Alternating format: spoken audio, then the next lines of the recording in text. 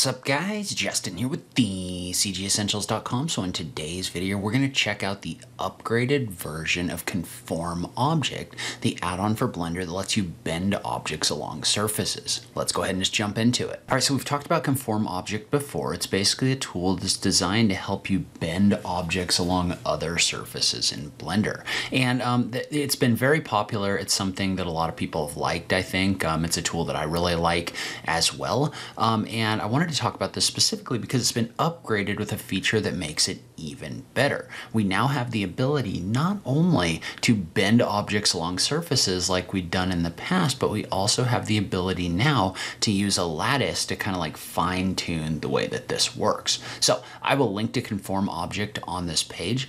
He's also got a couple videos in here talking about this. So there's a lattice deformation video on this front page that you can watch. But let's jump over into Blender and take a look at the way that it works. And I'm just going to do something similar to what he's done in his video, but basically this is just a surface that I've created using the add-on Random Flow. It's just some kind of like randomly extruded boxes that are in here. And what we want to do is we want to take this box and we want to bend it along the top of this model. And so you want to make sure that you've installed Conform Object. So you just want to make sure that you've installed the zip file that comes along with this. But then what you're going to do is you're going to have the ability to select a target object, or I guess this is the object you want bent and this is the target object, but you can right click and under Conform Object, select the option for Conform Object, right? And up to this point, this is pretty much similar to what we've looked at before, right? It's going to take this object and it's going to bend it along this surface. But that can be a little bit problematic because what's happening in here is it's taking this object, it's bending it along this surface, but the object is bigger than the surface that we're bending it along, which is not necessarily ideal. So what we can do now though, that we didn't really have the option to do before, we did have the option to kind of like scale this down, but now we have an option in here under Deformation Grid to add a lattice that allows us to adjust the way that this goes on the object. So the way this works is if you look in here, this doesn't actually look like a button, so it can be a little bit confusing. But what you want to do is you want to click on the option right here to create a lattice. Notice how when you do that, it kind of like fills this in here. Well, when it creates a lattice, what it's going to do is it's going to create a grid that you can use in order to adjust your object. Now, one thing to note is you can go into this deformation grid option right here, and you can set the number of subdivisions in this lattice, right? So if you want this to be a little bit simpler, you can remove some of these, you can add some of these, you can kind of do whatever you want with that. But once you've done that, what you can do is you can select the lattice and tab into edit mode, and notice how you can adjust this lattice, and it's going to adjust the way that this object is placed on this surface, which is a massive improvement to the way that you had to do things before.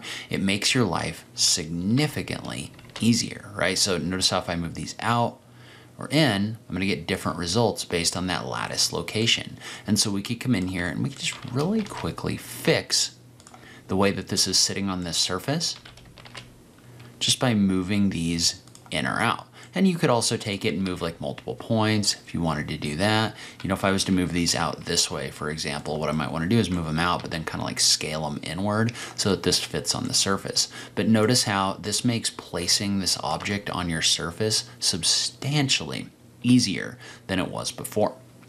So this is also going to work.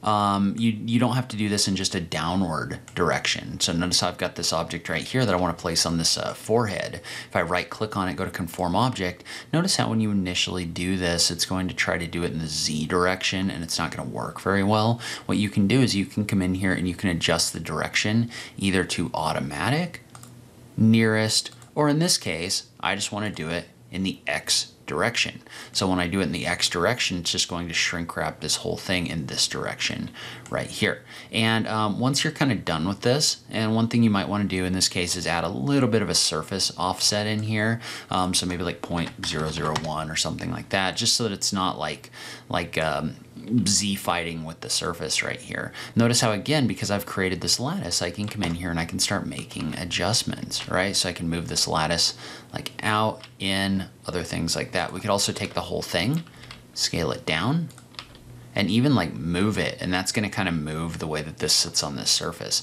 So this lattice gives you the ability to really quickly make these changes.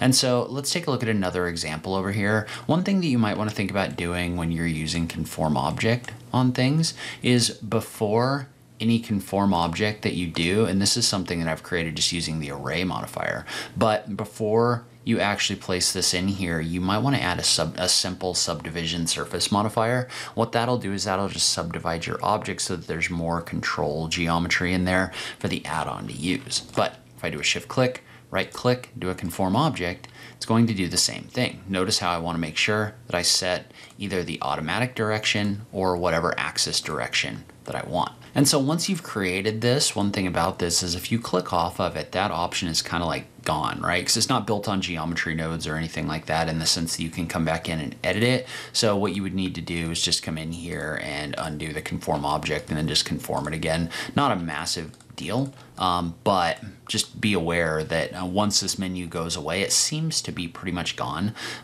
but you can still come in here and you can adjust that lattice after the fact because it's creating the lattice in here, right?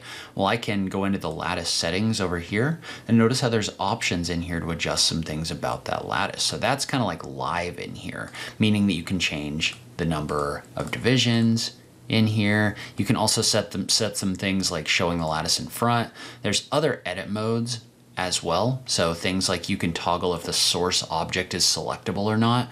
Note that that one can be a little bit weird. It took me a minute to figure out why I couldn't come in here and select this, but you can also set like surface snapping if you want these to snap. So if I move this, right, notice how it's snapping to the surface when I move it around in here. So you can use that in order to toggle that surface snapping on if you want to do that. And then you can also toggle those back off, right? So you can toggle off the surface snapping, other things like that. Now, one thing to note about this, it gets a little bit strange, is notice how I can't see some of the control points that are in here, right? So I can't actually see them as points. Those get kind of like blocked by some of the geometry in your model. So just know that sometimes you may want to come in here and select things from your grid and it feels like you're not actually selecting them, right? Because the geometry is blocking them. But notice how when I move this around, it is actually selecting that geometry. So sometimes that control geometry isn't visible based on your view and your scene. You could go to like wireframe mode and then they should show up okay. But just know that this is blocking you being able to see those, but that doesn't mean it's blocking your ability to actually edit them like this. So that's something to be aware of as well. All right, so I'd love to hear from you in the comments down below. What do you think about this upgrade? I'm finding it much easier to use, but I'd love to hear what you think, so leave a comment down below. I will link to Conform Object on this page as well. As always, thank you so much for taking the time to watch this, and I'll catch you in the next video. Thanks, guys.